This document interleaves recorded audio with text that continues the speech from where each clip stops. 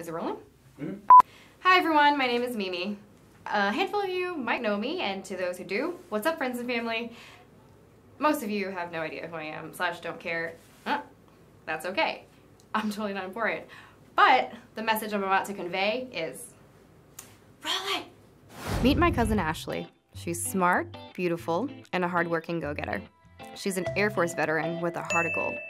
This past May, she graduated with a bachelor's in exercise science from Meredith College, and she's got plans to pursue a master's in physician assistant studies. Yep, she wants to work as a surgical PA and provide care to those in need across the globe. Not too long ago, she was on a medical brigade to Nicaragua, where she got to work with doctors and pharmacists to provide care for a poverty-stricken community. They also worked with locals to dig trenches and install water pipes to allow access to clean water.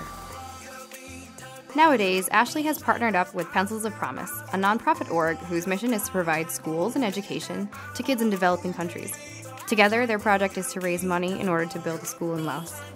100% of all donations will go towards that goal, and yes, they're tax deductible. Hint, hint, itemizers.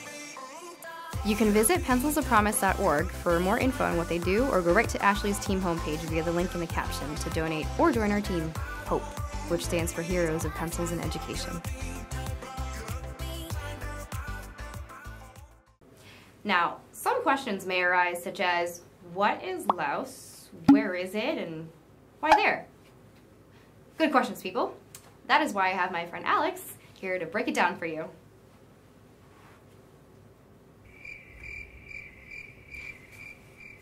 One sec. Come on. What the?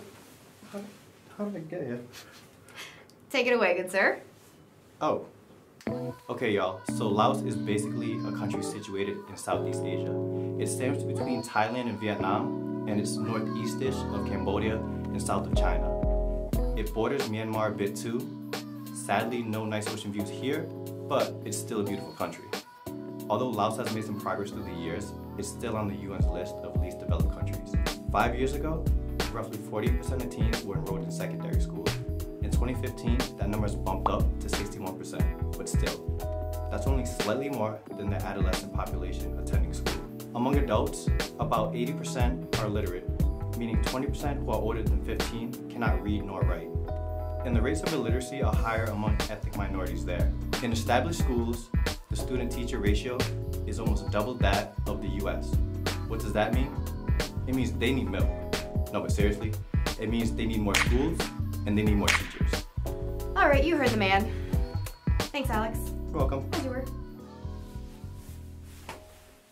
So Ashley's goal is to raise $50,000. The cost to build the school is $35,000. The other $15,000 will go towards things like clean water systems, training the teachers, and paying for the children's education.